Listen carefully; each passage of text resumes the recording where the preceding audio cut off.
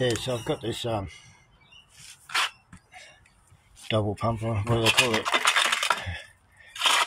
The Thumper Max. Works pretty good. And I'm thinking about mounting it under the car here.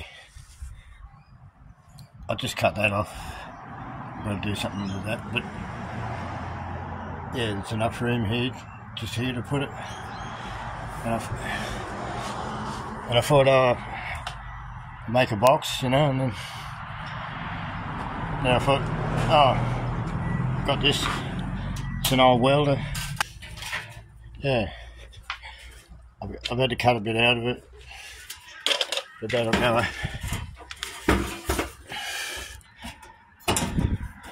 It'll go like that.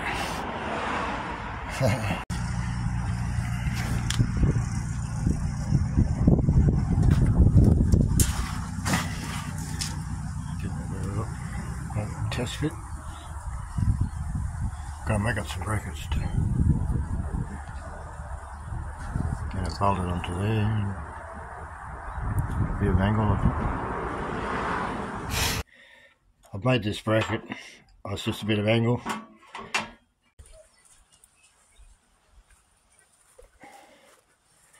Oh, it's pretty much painted. Yeah.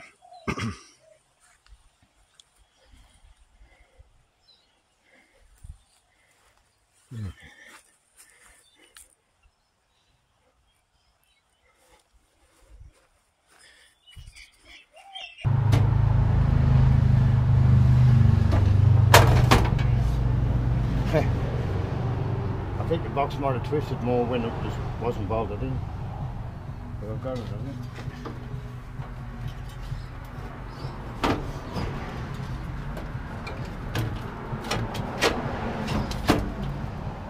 Once it's in there, you can sort of turn it on.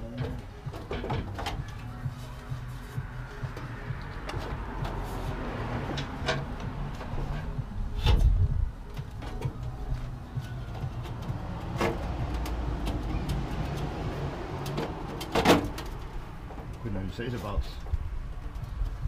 Yeah, so that's in. Alright.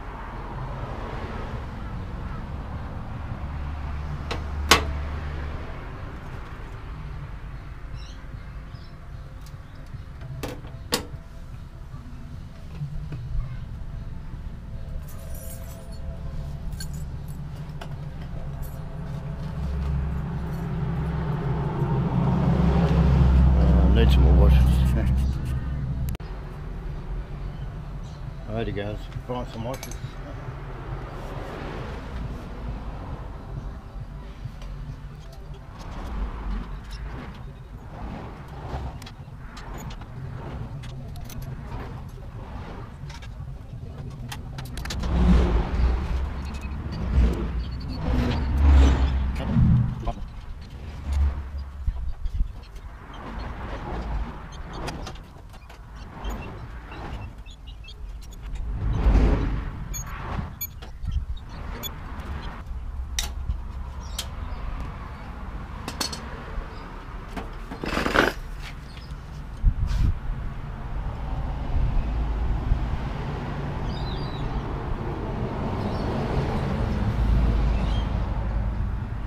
Pretty thick wire with it, because it runs on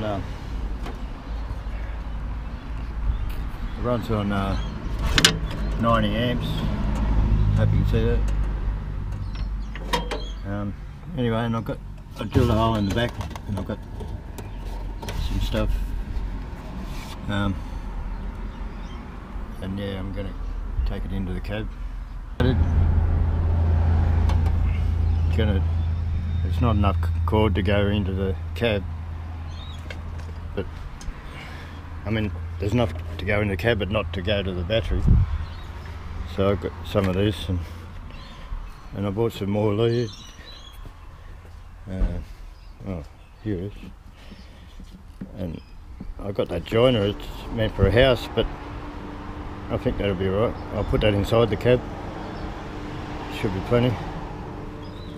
And this wire was 100 ampere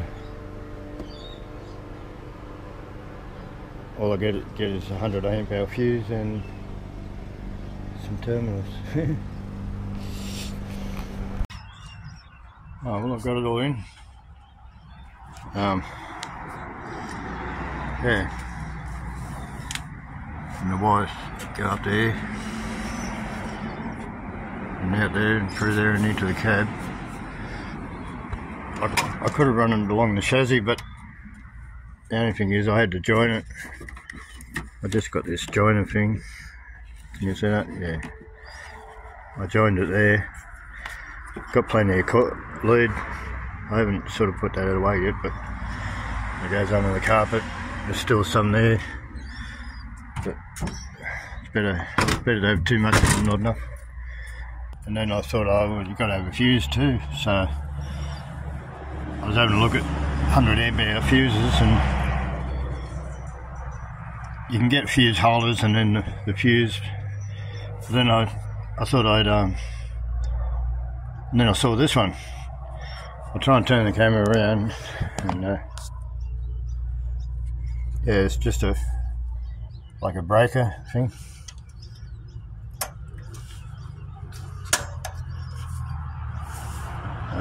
That's got the power from there. So yeah, we'll see if it works. I mean, I know it works, but got a on-off switch on the front. But I'll get the lead and see if it reaches. Yeah, I wasn't going to spend much money, but I ended up spending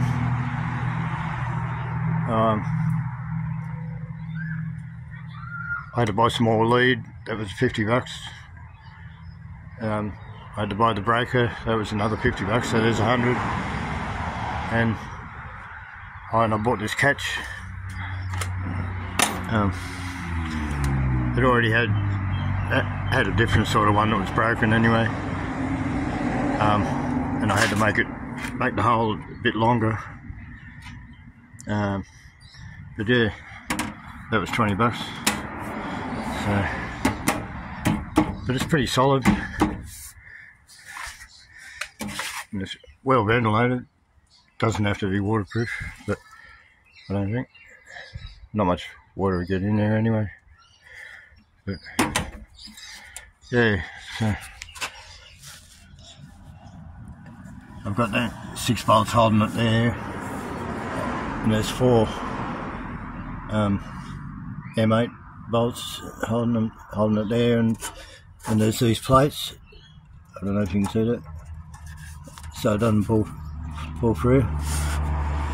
I couldn't put it right across because of this brace, and then up in there it's bolted to this channel here, so it's not going anywhere. Alright, that'll conclude the video. Thanks for watching. Bye for now.